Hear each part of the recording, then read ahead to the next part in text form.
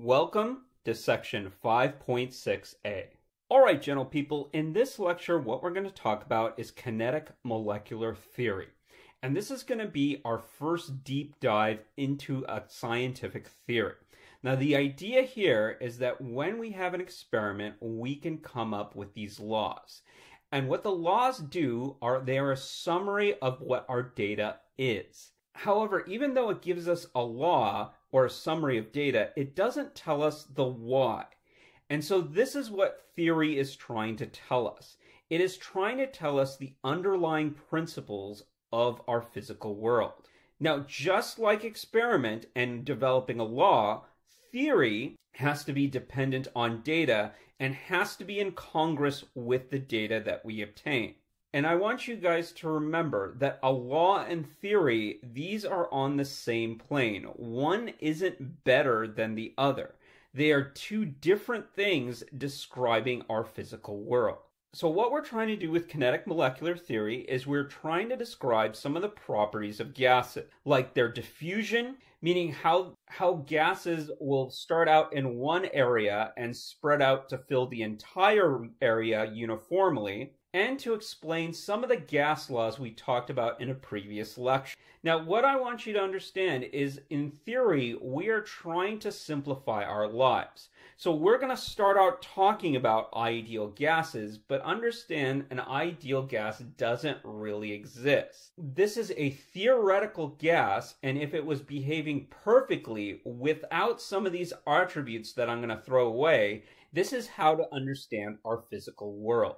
So let's go ahead and talk about kinetic molecular theory, or KMT, and we're going to describe some of the tenets behind this theory. The first thing we're going to do in our theory is we're going to assume that the gas particles themselves occupy a negligible amount of volume, or what you guys can say is that the volume of the gas itself is zero.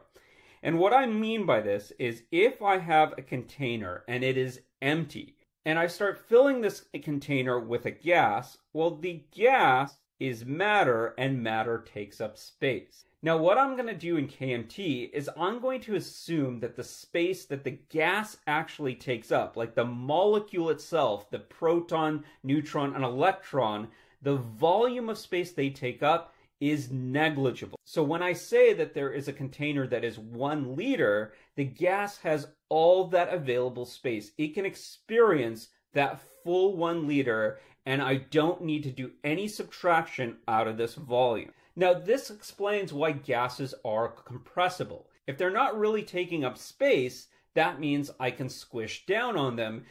The second tenet of KMT is that these gases exert no forces upon each other. That means they're not attracted to each other, or they're not disattracted to each other. When we talked about solution chemistry, I talked about water, and I said water acts like a bar magnet. Now, if you guys had high school chemistry, what you guys will remember is that water is a polar molecule, and that's why I brought this analogy of a bar magnet. Well, what you will note is a bar magnet can attract another bar magnet. Now, what KMT is saying is that this is going to be discounted. This attraction between polar molecules is not something we're going to consider. We're going to say that these bar magnets are so far apart from each other, and they're moving so fast past each other, that they exert no forces between each other. So in KMT, I'm going to ignore any forces between two gas particles. They are no longer behaving like bar magnets of any sort. The next tenet of KMT has to do with our description of temperature. What it says is that temperature is actually the measure of the average kinetic energy. Now, you guys might have seen the equation for kinetic energy in your physics class. The kinetic energy equals 1/2 mv squared. Now, I'm going to tell you right now, in your book is going to use the abbreviation U for velocity. So whenever you see a U, that stands for velocity, M here stands for mass, and KE, the kinetic energy. So remember what kinetic energy is. Kinetic energy is the energy of motion. And if temperature is measuring the average kinetic energy, In essence, what temperature is a measure of molecular motion. And so this is the official definition of temperature. What you're doing when you stick a thermometer in is you're measuring the average molecular motion of your bulk material. The last tenet of KMT is something that I try to impart on you guys at the beginning of chapter 5. And that is that when you think about gas particles, you think of them as randomly moving particles ricocheting against the walls. And when they hit the container of the wall, that is the cause of the pressure that you can actually measure. And so that's what the last tenet says. Gas particles are moving randomly, rapidly, and in continuous motion. And this is the source of the pressure of the gas. So in summary, here are the 4 tenets of kinetic molecular theory. This is the picture that I want you guys to envision when we talk about kinetic molecular theory.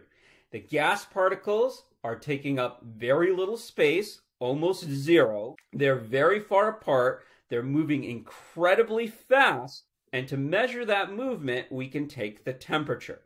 When they hit the walls, they are going to continue to bounce across.